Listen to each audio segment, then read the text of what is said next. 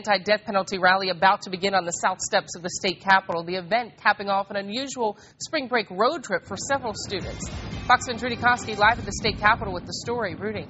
Hi, Loriana. There are a lot of gatherings going on at this hour all across Austin to attract kids who are on spring break. But right behind me at 5:30, up there on the south steps of the Capitol, the shouts will not be for a band. It will be part of a rally called A Day of Innocence.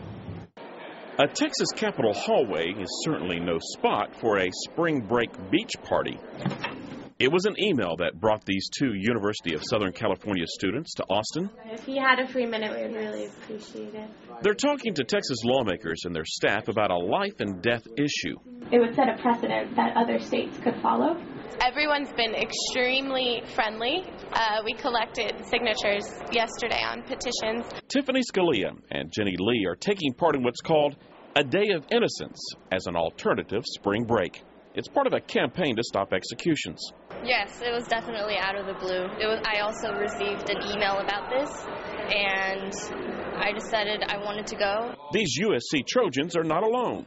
About 30 other college kids, as well as several high school students, made this Austin road trip.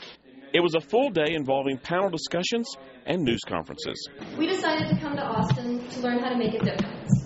Representative Rafael Anchia of Dallas was among those to get a visit. Yes.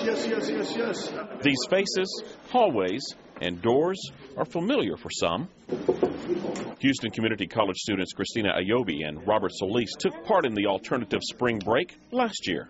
To make a difference, to make a change, you never stop fighting, because if you stop, then there's never going to be no change, and I believe that we are being heard. College students were not the only visitors with this anti-death penalty message. State lawmakers got to look into the eyes of three men who were wrongly convicted, locked away, and all three came very close to being executed. A resolution was passed in the House chamber recognizing death row exonerees Clarence Brandley, Albert Burrell, and Ron Keene. Members, when the system fails, it means we have failed. Along with the resolution, Representative Harold Dutton has filed legislation calling for a Texas death penalty moratorium. Getting the measure up for a House floor debate may not happen this session. Which is why more college spring break road trips down long legislative hallways will continue. Now, the bill by Representative Dutton calls for a 2-year moratorium and also the creation of a special commission that will look into why wrongful convictions take place and how to prevent them. As for the rally will go on, start at 5:30 and will last until about 7 o'clock tonight. Reporting live at the state capitol, Rudy Koski, Fox 7 News Edge.